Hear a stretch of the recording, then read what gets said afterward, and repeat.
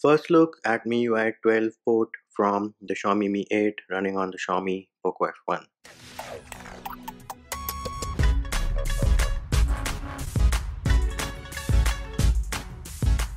Hey peeps, what's up? Munchie here, back with another video, and in this video we're going to have our first look at Miui 12 port from the Xiaomi Mi 8 running on the Xiaomi Poco F1. Before we start off, do note this is a port, so do not expect it to be perfect. You will find some minor issues. Next up, the port is very de-bloated and you do not have many of the Chinese applications installed. They have been removed by the developer.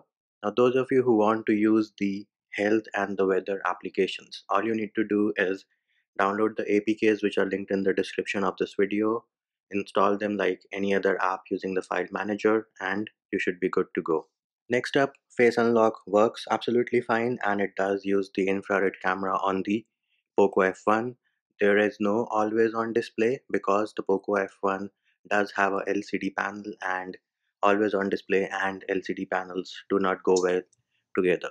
The SD card issue has been fixed. You can find the patch in the Telegram group for this port, which can be again found in the description of this video, and you will also find it in the pinned comment. And before I forget, how do you install this port? Well, as always, you'll find the video in the description of this video and also in the pinned comment.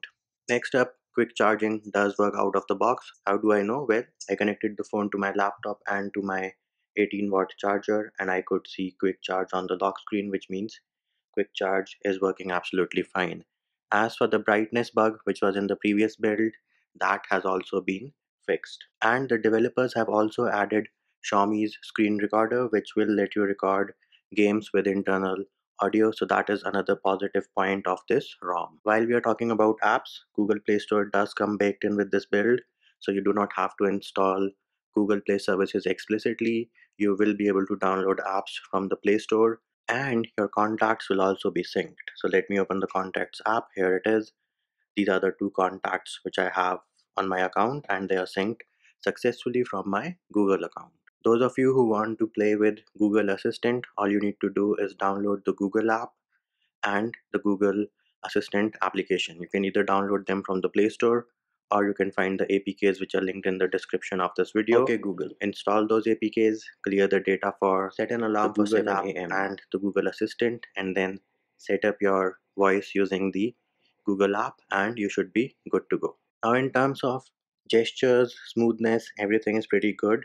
The build which was released did have some lag issues, and those were because of MIUI launcher. Ever since then, there has been a new build of MIUI launcher, which you can find in the description of this video. All you would need to do is boot into twerp recovery, mount your system partition, and then flash the zip file, and you should be good to go. Pretty smooth, pretty cool, pretty dope animations in the building, and of course that is something which you do expect from Xiaomi. And yes, you do have control center in the building as well. Let us now jump into the features. So we can go into settings, SIM card and mobile networks. Yes, you do have the option of setting your default SIM for calls and the default SIM for your data. Then we can go into Bluetooth, go into additional settings. Yes, you do have the new toggles wherein you can easily pair compatible devices, and if you want to see Bluetooth devices which do not have a MAC address, you have a toggle for that as well. Then we can go into lock screen, and yes, you do have raise to wake and double tap to wake or turn off your screen.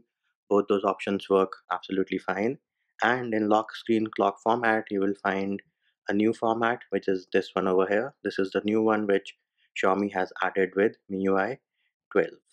Then we can go into display brightness level. Yes, automatic brightness does work, and you also have the option of sunlight mode. However, to use sunlight mode, you will have to disable automatic brightness and then you can enable the toggle for sunlight mode.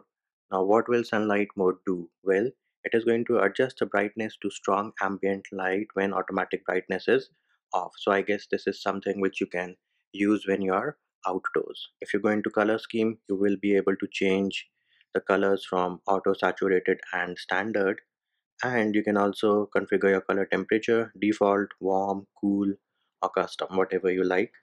Then you also have dark mode 2.0 in the building. Once you enable it, you do have the toggle to adjust the wallpaper to dark mode, option working absolutely fine. And you also have the option to adjust the contrast automatically. Here it is. You can see that this option is also working like a boss. Then if we go into text size and font weight, you can of course change the weight of the font now in MIUI 12. And if we go into notch and status bar, you do have the option of hiding the notch, hide without moving the status bar, and hide and move the status bar. All these three options are working absolutely fine. Then you can also configure your notch in individual applications. And if you do not like this iPhone or iOS style notification center or control center as Xiaomi calls it, you can use this toggle to turn it off, and bam, here it is. We now have the old school notification center or control center. Then if you go into battery indicator, you can configure three different kind of battery styles. Now the option which is missing over here is the battery bar. I guess that option is missing from this build because we do have a notch and a battery bar won't make any sense. The option is present on the Redmi K20 Pro though.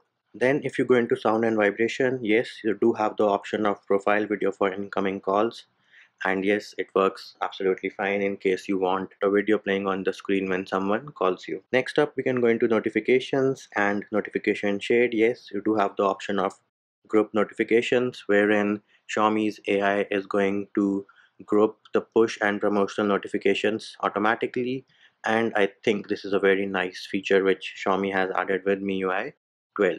Then you also have customization for your home screen. You can of course change your default launcher in case you want to, and out of the box you will have the option of swipe up on home screen is going to open the content center, which is in Chinese, and I personally do not like it. So there it is, it's in Chinese.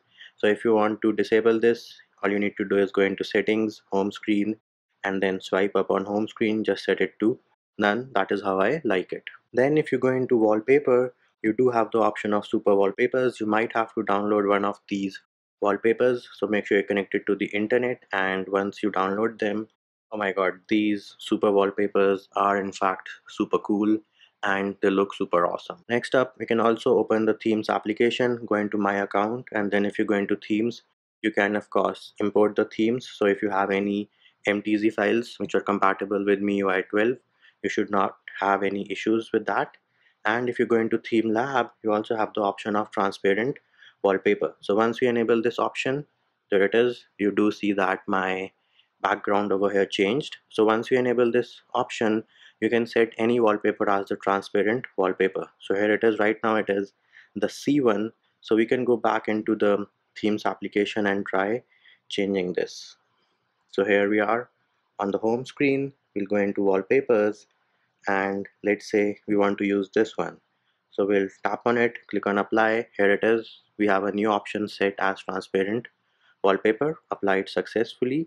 And now if I go into my settings application, or sorry, go into themes and go into my account, themes lab, transparent wallpaper, here it is, the wallpaper has changed. You can also select what all applications you want to use this transparent wallpaper in. So again, a pretty nifty feature, and in fact you can also change the opacity level. I'm pretty sure down the line Xiaomi is going to remove this feature from themes lab and add it as a major feature. Moving over to the camera application. Now the camera application does work absolutely fine, but this is not the MIUI camera from MIUI 12 because you do not have the customization of theming this, and there was another feature wherein you could take pictures with the screen off by pressing the volume down key. So those features are not available in this build, and I guess that is because the camera was not working perfectly, but this baked in MIUI camera works absolutely fine.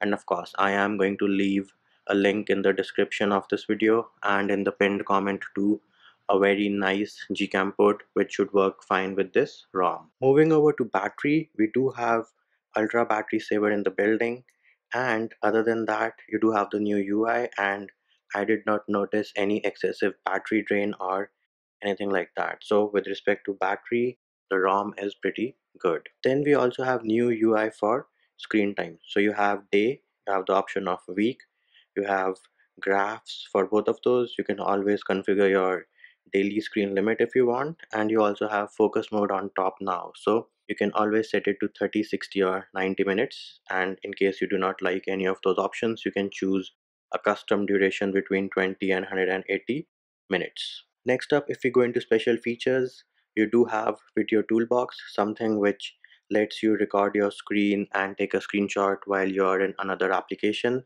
Floating windows in the building as well work absolutely fine.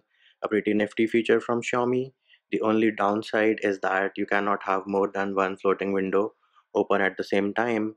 And then you also have light mode, something which makes your screen items and your font bigger so that it is easier to read for peeps who have, visibility issues. So all in all, I would say a pretty good build. And once you install the new launcher, there are no lags. You don't have to reduce the animation scale or anything like that.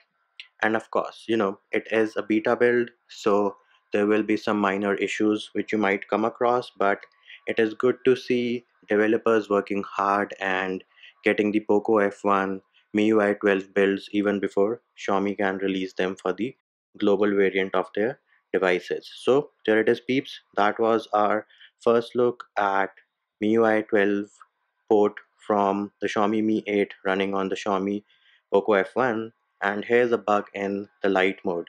As soon as I switched back to the normal mode, I lost my gestures, so it went back to the old school navigation. Now I guess you of course have to expect some bugs in beta builds. So that will do it for this video. Hope my video helped you. Likes, shares and subscribes are appreciated. Feedback and comment more than welcome. See you when I see you.